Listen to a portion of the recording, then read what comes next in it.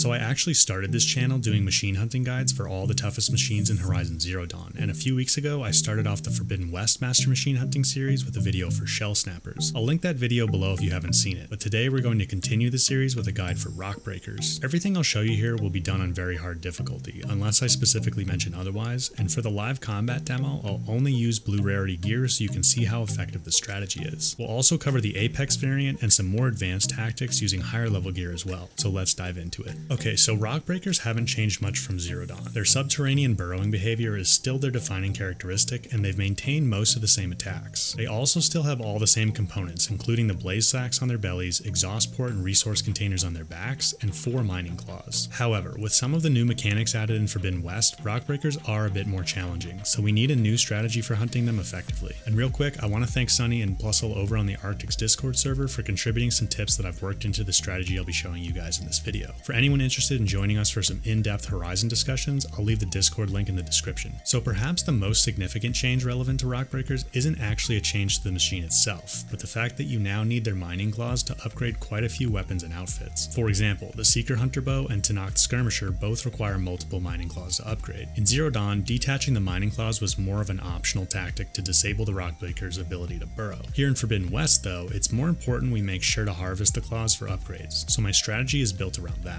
Our top priority is removing those claws, not just to make sure we can get them for upgrades, but also because removing all 4 claws is the only way to permanently disable the Rockbreaker's ability to burrow underground. Once we have the claws removed, we then need a good tactic for dealing damage to finish the Rockbreaker off. Taking a look at their elemental weaknesses, we can see that Rockbreakers are weak to both frost and shock, which is great because these are arguably the most powerful elements in the game. So the ideal approach here would be to shock the Rockbreaker, which immobilizes it for 15 seconds and makes it very easy to remove the claws. Unfortunately, the green and blue rarity shock weapons aren't great, and I really want to give you guys a strategy that works without requiring high level gear like the Lightning Hunter Bow or Death Seeker. If you are further along and you've got one of those bows, or a Shredder Gauntlet with shock shredders like the Thunderbolt or Ancestor's Return, then you should totally use those to stun the Rockbreaker. But if you don't have any of those, don't worry. The strategy we'll use here doesn't rely on them. Because we don't have a good way to immobilize the Rockbreaker with shock, our first step will be to focus on the claws directly. To remove them quickly, you'll want to use Tear Precision Arrows, which are found on 2 bows, the blue Cleaving Sharpshot Bow and the purple Glow Blast. I'll be using the fully upgraded blue Cleaving Sharpshot Bow with a couple of basic tear coils on it. Now yes, if you have something like the Death Seeker or even an upgraded purple Hunter Bow, a triple notch of advanced hunter arrows can deal more tear damage, and if you have access to those, you should totally use them. But remember, we want this strategy to be effective as early as possible, so I'll primarily be using Tear Precision Arrows to remove the claws. As for my outfit, I'll be using the Nora Sentinel at level 4 with a couple of melee defense weaves on it. So after we've removed the Rockbreaker's claws with Tear Precision Arrows, we'll want to exploit its weakness to frost. To do that, I'll use a fully upgraded Frost Hunter Bow with a couple of basic frost coils on it. Alternatively, you could use the Icefire Blast Sling if your frost arrows aren't very strong, or if you have a higher rarity weapon like the Purple Seeker or legendary Sunscourge Hunter Bow, of course you'd want to use that. Basically, once the Rockbreaker can't burrow anymore, get it frozen however you'd like. Now, for dealing damage, you have several options with all the new weapon types. My preferred method is to simply use advanced hunter arrows since they're cheap to craft. I'll be using the Sun-Touched Hunter Bow upgraded to level 4 and outfitted with a couple of impact damage coils. I'll also typically end up launching off a few brace shots using my Sharpshot Bow. I'd also recommend Bolt Blasters, Warrior Bows, Spike Throwers, Blast Slings, or Shredder Gauntlets for dealing damage once the Rockbreaker is frozen. It really just comes down to preference, although we'll discuss a few specific use cases for some of those weapons in a minute. Regardless of your choice of weapon, your primary target for dealing damage should be the Rockbreaker's exhaust port, which is an indestructible weak point. This means we can hit it as many times as we want to deal increased damage without destroying it. That being said, the Rockbreaker will only stay frozen for 30 seconds, so you shouldn't waste time trying to line up perfect shots. While frozen, it's vulnerable anywhere on its body, so it's more important to just hit it as much as possible than it is to line up a few perfect shots. Once it does become unfrozen, you should immediately switch back to freezing it. Repeat this cycle of freezing and dealing damage a few times and you'll have the Rockbreaker down before you know it. Now let's rewind for a second, because we blew past one of the most important parts of hunting Rockbreakers, dealing with their subterranean attacks. This is probably the most frustrating part of dealing with Rockbreakers. My advice here is to keep an eye out for the flashing red and yellow alert indicator. Most of the time, this symbol will appear just before the Rockbreaker surfaces, and if you dodge right after seeing it, you'll be able to avoid taking damage. Speaking of dodging, I would highly encourage you to master what I call the slide dodge. Without the dodge prowess skill we had in Zero Dawn, a regular dodge just doesn't cut it anymore for big machines that can cause the new tremor mechanic, which is basically a mini earthquake that can stagger you and reduce mobility. The slide dodge is exactly what it it sounds like. Instead of dodging, you first slide to avoid the attack and then throw a dodge roll in at the end. This combo allows you to cover more ground and gives you additional invincibility frames that can help you avoid being affected by tremors. Getting used to this new way of dodging and timing it correctly based on the alert icon takes some practice, so no worries if you're not getting it right away. I promise if you put a little practice time in, you'll get the hang of it. Alternatively, you could also jump up on the rock outcroppings to try to avoid the Rockbreaker's underground attacks, but this also isn't 100% safe. Okay, so let's run through the full strategy. First, we want to sneak up and land a tear precision arrow on one of the Rockbreaker's claws. I prefer to focus on one of the back claws with this free shot because it will be hard to get a good angle on these during the fight. And remember, the Rockbreaker can detect your footsteps from very far away, so you'll need to play it a bit stealthy to get this first shot in. Now, on harder difficulty levels, a single arrow won't be enough to remove a claw. We'd really like to get at least one claw removed right off the bat, so there's a couple of things you can do here. First, if you have better tear or component tear coils, you should totally add those to your sharpshot bow. You could also consider using the double notch skill that will let you fire 2 tear precision arrows at once. Or, my preferred method is to use the Partbreaker Valor Surge, which boosts tear to components by 25, 50, or 85% depending on what level you have it upgraded to. I also like Partbreaker because it boosts damage dealt to components and weak spots by the same amount, which will come in handy later in the fight. Anyway, your goal here is to make your first shot deal as much tear damage as possible to hopefully remove a claw, because the Rockbreaker will immediately dive underground as soon as it detects you. After it dives underground, we basically need to wait until it fully surfaces again to focus on the other claws. While it's down, keep moving and use the slide dodge to avoid its subterranean attacks. Once it fully resurfaces, be ready to immediately land more tear precision arrows on its claws. Repeat this until you have all the claws removed, at which point things get much easier. Without claws, the Rockbreaker will be stuck above ground, and so long as you keep some distance from it, its lunging attacks will be relatively easy to avoid. Again, I recommend using the slide dodge combo to avoid these. Now your priority is simply dealing damage to finish the Rockbreaker off. This is where we employ our freeze and damage tactic. Repeat the cycle of freezing and damaging the Rockbreaker a few times and you'll have the Rockbreaker down before you know it. Remember to keep moving and try to land shots on the exhaust port whenever possible. Okay, I know that's a lot to wrap your head around, so let's put it all together and take a look at the live combat. Alright guys, so let me just show you real quick that I'm on very hard difficulty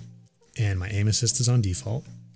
Bottom left, I've got some health potions, healing potions, stamina potions, and cleansing potions. The cleansing potions are to get rid of the crush state in case we get crushed by the Rockbreaker and start taking damage over time.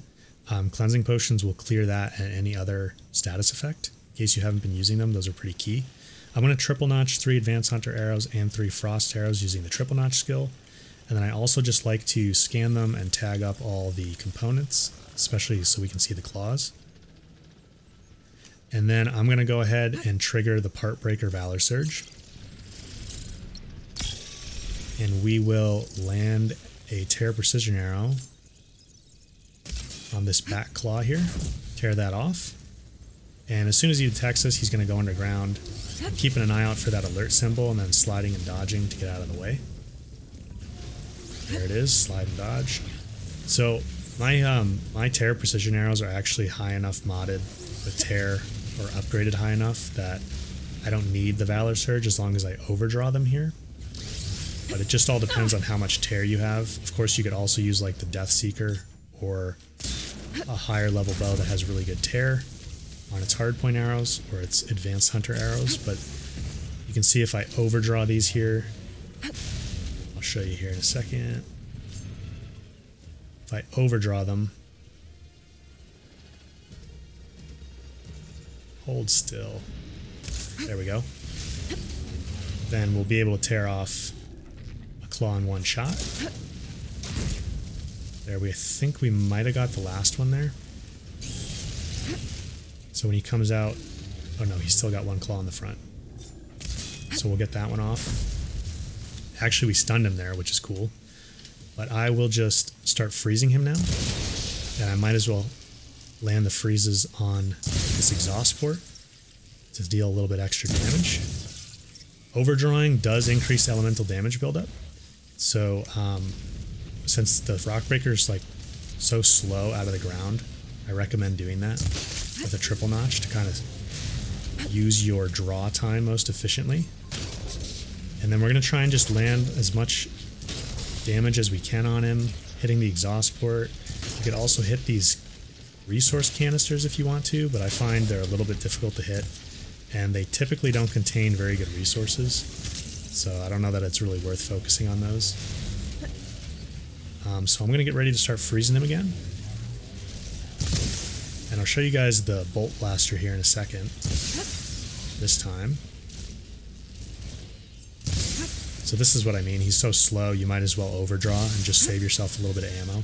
So the other thing you can do is if you have sustained burst and a Boltblaster, you can use that weapon technique. Oh, see, I'm out of stamina, so I'll just take a stamina potion so we can see this. But you can use this to really melt off a lot of a machine's HP. I'm kind of getting lucky with the invincibility frames there, but we'll go back to advanced hunter arrows and just start dealing damage. You can just hit him anywhere in the body while he's frozen to deal a pretty good amount of damage too. So we will freeze him up one more time.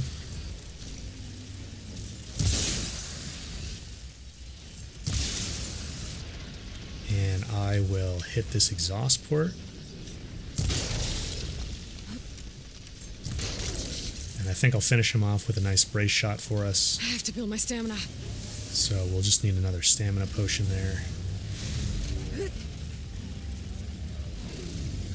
I wouldn't typically use stamina potions, but just to make the video good. There we go. As you guys can see, getting those claws removed is key for handling Rockbreakers. Once they're stuck above ground, they really aren't too much trouble. The trick is getting all 4 claws off. Now I do want to mention that if you're playing on story, easy, or normal difficulty, I would highly recommend you get the Shock Boltblaster from Scalding Spear and unlock the Sustained Burst weapon technique. By using these in combination, you can actually shock the Rockbreaker pretty easily, which makes removing the claws a breeze. Now let's touch on some advanced tactics and tactics for higher difficulty levels and the Apex variant. First off, once you have a good shock weapon, you'll want to shock the Rockbreaker before removing the claws, like we just saw with the Shock Boltblaster on normal difficulty. It's just going to require something like the Lightning Hunter Bow or Thunderbolt Shredder Gauntlet if you're playing on hard or very hard. As for dealing damage while the Rockbreaker is frozen, using the Sustained Burst or Spread Blast weapon techniques on a Boltblaster is a great option. Another interesting option is to use a spike thrower with drill spikes, like the Scalding or Spine Thorn. Drill spikes deal damage over time, so you can land a bunch of them on the frozen Rockbreaker to start knocking down its health. It's also pretty fun to land drill spikes on the exhaust port to deal even more damage. Keep in mind that drill spikes will deal damage even while the Rockbreaker is underground. It's also smart to put knockdown power coils on a spike thrower to give the drill spikes a good chance at triggering a knockdown, which will give you an easy opportunity to remove claws. I'd also recommend you consider using a Shredder Gauntlet with either piercing or advanced shredders to deal damage. Shredders are great because if you can get the hang of catching them, you can reuse the same shredder ammo and conserve a lot of resources. Finally, I want to remind you guys that if you do happen to get crushed by a Rockbreaker, you can clear the crush status effect by drinking a cleansing potion, which you'll definitely want to do because you'll continue to take damage over time while crushed. Okay, so let's talk about those Apex variants. The Apex Rockbreaker is resistant to shock and frost, but we can still use our strategy as long as we add in one extra step. By drenching the Rockbreaker with purge water, we can remove its resistance to frost and shock, which will allow us to use the same strategies we employed for the normal variant. The best purge water weapons are the Lightning Hunter Bow and Corrosive Blast Sling, but even something like the Cloudburst Blast Sling that I'm using here will work just fine.